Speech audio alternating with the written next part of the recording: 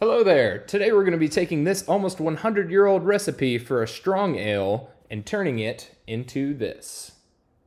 So let's get started.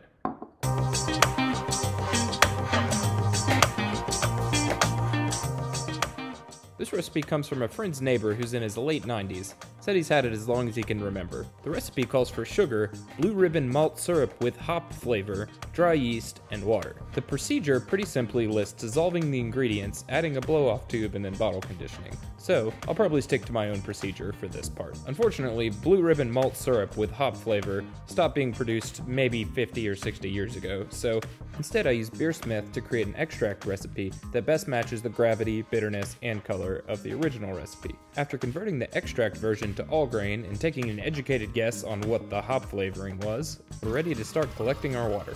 For our 3.5 gallon batch, that means about 4.8 gallons. While the water is coming to temperature, we'll go ahead and add our brewing salts. I don't think the people that made this recipe originally adjusted their water, but since I'm the one drinking it, that's what I'll do today. Only about half of the fermentables of this recipe come from malt, but since it's almost a 10% beer, that means 4 pounds of pale 2-row, milled and then added to our mash. Once the mash has been stirred up, find a nice comfortable spot and wait 60 minutes for conversion. At that 60-minute mark, bump your mash temperature up to 170 degrees, and once it's reached that temperature, go ahead and pull your grains out and let them drain. During the drain process, I'll pull some wort off the bottom and rinse it back through the top of the mash. I paid for all the sugar in the grain, so might as well use it if we can. Next, we'll set the kettle to boil, and while waiting for it to boil, we'll add some foam inhibitor. Best I could find out, the hop flavoring in the blue ribbon malt syrup was Cascade, so that's what we'll be using today. I have a suspicion the target audience of this beer weren't exactly looking for a flavorful beverage, so half the fermentables are sugar. Go ahead and add that during flame out. After the boil, start your chilling process to drop the wort down to our yeast pitch temperature, or as the recipe says, warm but not hot.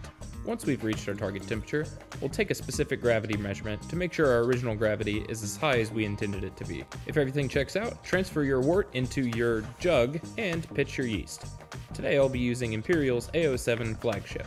After shaking up your fermentation jug, be sure to hook up a blow-off tube because a beer with this gravity will definitely blow off an airlock.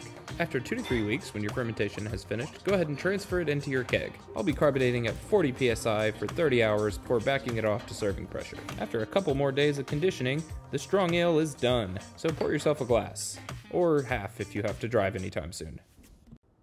So, final impressions of the strong ale. It might not be a beer that I brew on a regular basis, mainly because I don't find myself drinking 10% beers too often, but I think as far as an experiment or kind of like a time capsule looking back to the sort of beers that homebrewers were brewing around the Prohibition era, it's really interesting.